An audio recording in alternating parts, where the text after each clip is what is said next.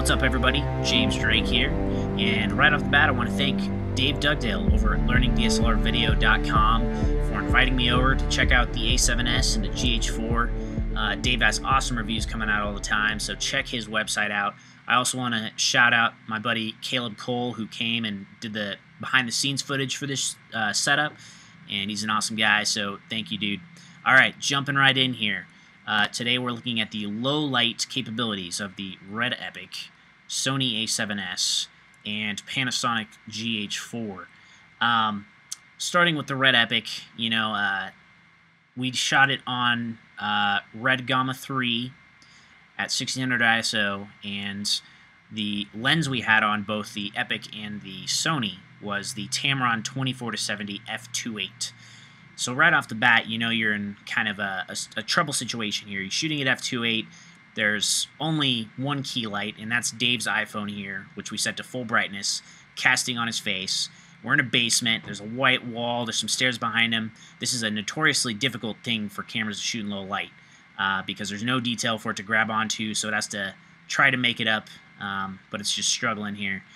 And the cool thing is, we want to have this nice light nighttime feel, so we push the sensor over to 2800 Kelvin.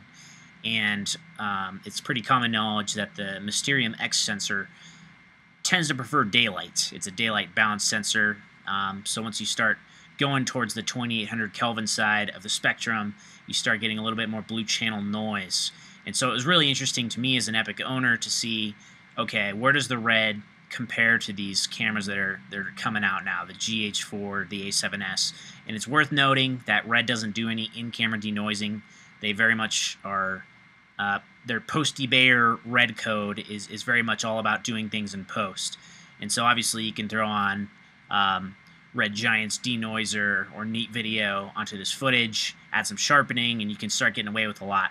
But I wanted to see straight out of camera, without the denoising on the Red, what are we going to look at?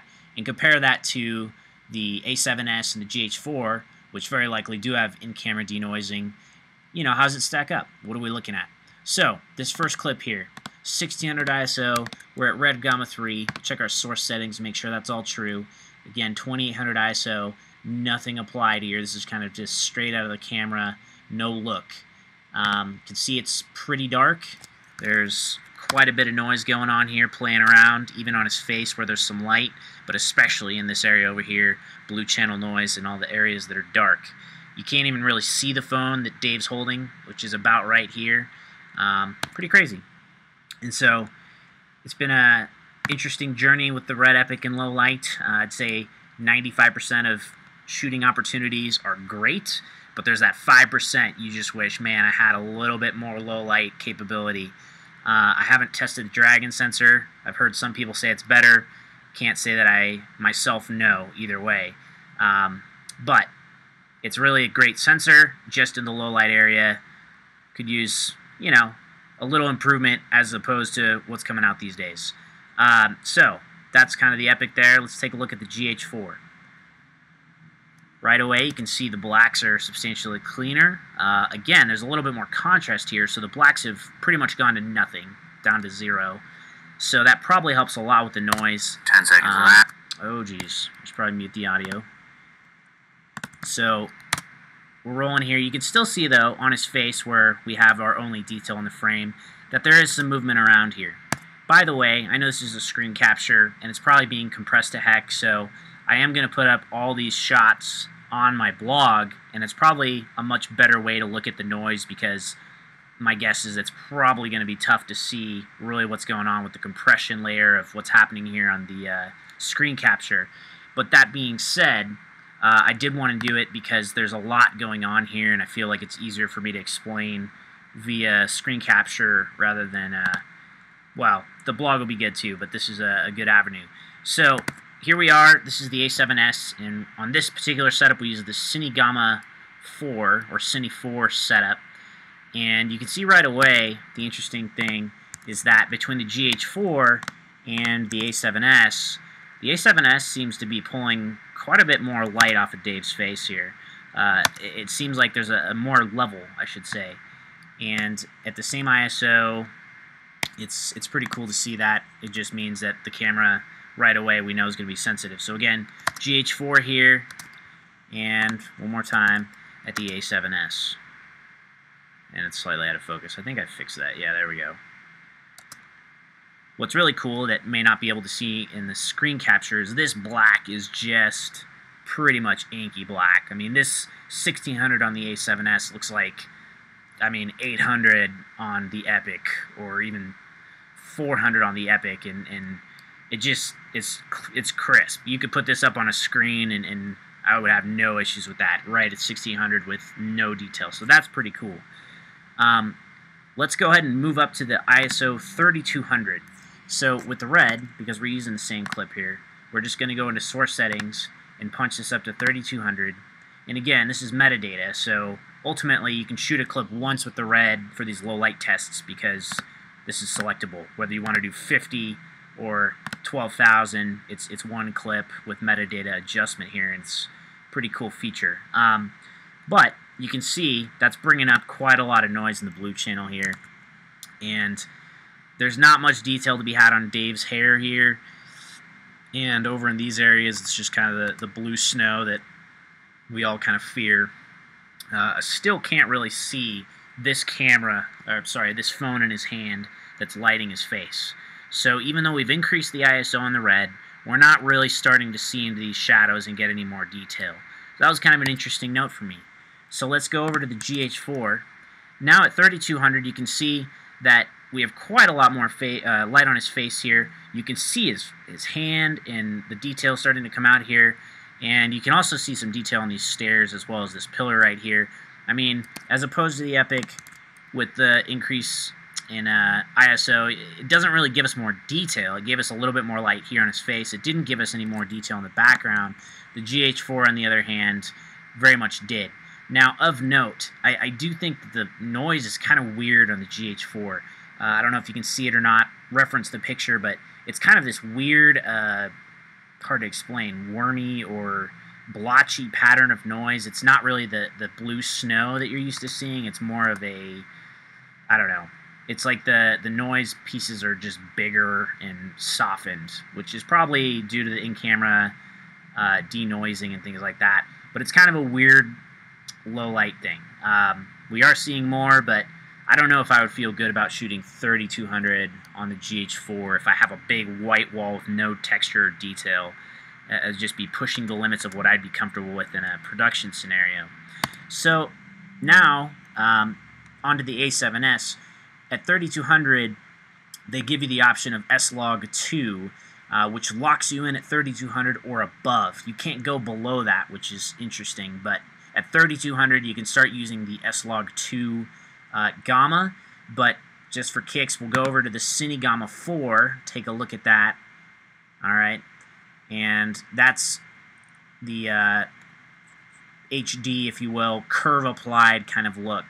So you can see right away the GH4, I don't know, it's good. It's got quite a bit of level, but I would say between the two, the A7s is definitely the better looking image. It's more natural representation of what's going on. The color in Dave's eyes really stands out nicely, and here, that's blue. I mean, that's definitely blue. The A7s, on the other hand, it's captured that hazel in Dave's eyes, which to me is a really strong indicator that this camera obviously is a great contender in low light. There's still some small blotchy stuff weird going on in the background here, but overall when you play it, it's a much nicer feel. Yeah, there's noise, but it's pretty strong, and this is something that I would have no problem denoising, or even in a rush scenario, you could use this in a run and gun type setup. But that being said, just check out the contrast on his hand here outside its white wall, and again, only being lit by his phone, and we're starting to see detail all over. That's pretty impressive.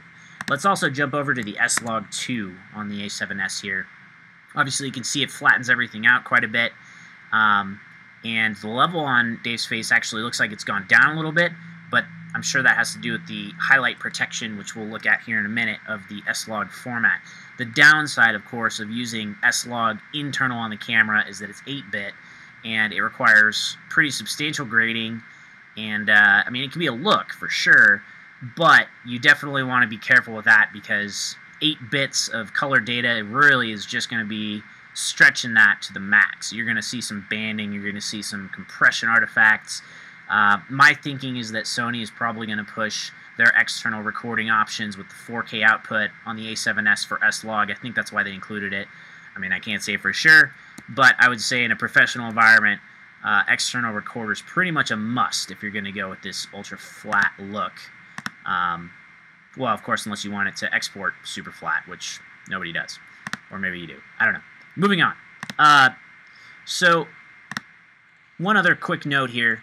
If we wanted to compare apples to apples, let's say S-Log 2, Red also includes something called Red Log Film in their gamma curve selections. And essentially, if this was a different image, you'd see it flatten out just like the S-Log would. And between the two, Red Gamma 3 is kind of the curve applied HD kind of look. The Red Log Film is very much the flat, kind of needs to be graded kind of thing. And but even with applying this curve, I mean, you can almost see his stare here, and you can see this pillar, and you can almost see his hand here, but just not really the same ballpark here because this is definitely more clear. There's not noise competing with this contrast quite as much. And so I was pretty surprised when I saw that. I was like, wow, the A7s is definitely kicking some butt, making some new gains, so props to Sony for developing that. Now, on that same note, I thought it would be cool to kind of look forward at the extreme ISOs, and what we'll do here is we'll push the Epic to 12,800, which, frankly, I never go past 1,600 because of this. I mean, even with severe noise reduction and insane techniques, I don't think this would be salvageable. It's just too much noise on top of our detail here, and you really can't get anything out of that. It's just too much. So you'd be better off using a lower ISO on the red, boosting the contrast, which is a great option. And keep in mind, again, this is Red Log Film, so it's bringing out the noise in the shadows because it's intended to be graded. And so if we went down back to a Red Gamma 3, you know, your darks would go a little bit darker again. And again, with grading, you know, obviously this over here is not something you care about seeing, so you could drop this off a little bit.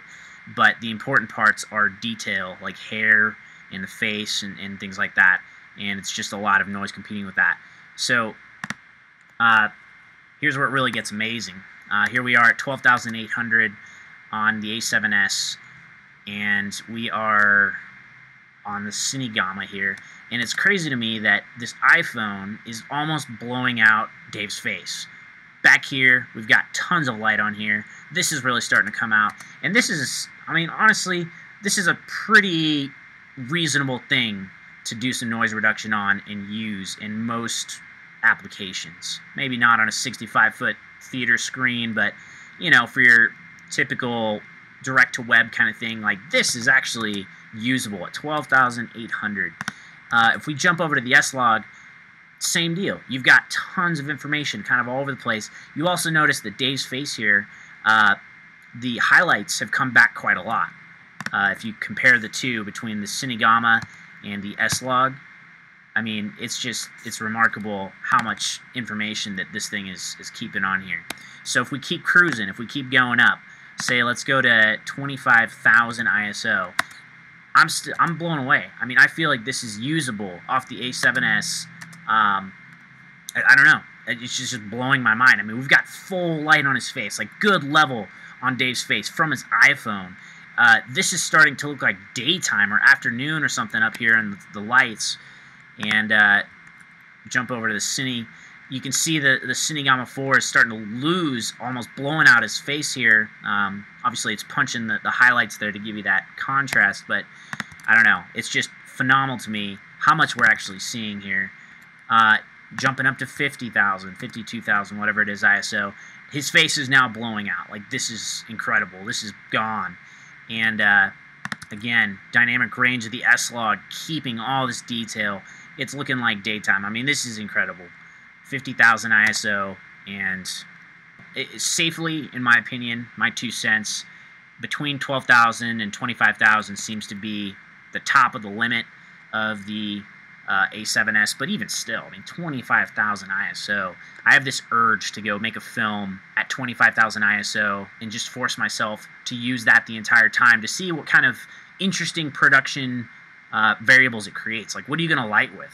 Like, how are you going to deal with this, this new low light capability? You're not going to use a 1200 HMI because that's obviously going to blow out immediately. You're lighting with an iPhone, and so it's kind of crazy how things are progressing here. Just cruise through 100,000, 200,000, and then 400,000 ISO. I mean, at this point, S-Log is blowing out on Dave's face. If you look over to the Cinegamma, it's just gone. And this looks like daytime. I mean, keep in mind, this is like where you can't see anything. This is where we started, and this is where we're ending. I mean, it's just not even the same image. It's incredible. But again, I'd keep it probably around 25,000 ISO, which still, coming from no light to this, unbelievable. Lighting with an iPhone, lighting up these stairs. It's great. It's awesome. Check the blog. I'm going to put up some screenshots so you can check it out yourself. And we do have a dynamic range test and a rolling shutter test and kind of a run and gun test that we did. And hopefully I'll be posting those soon. And I know Dave's going to post his review very soon as well. Thanks for checking this out. Stay tuned, and we'll talk to you soon.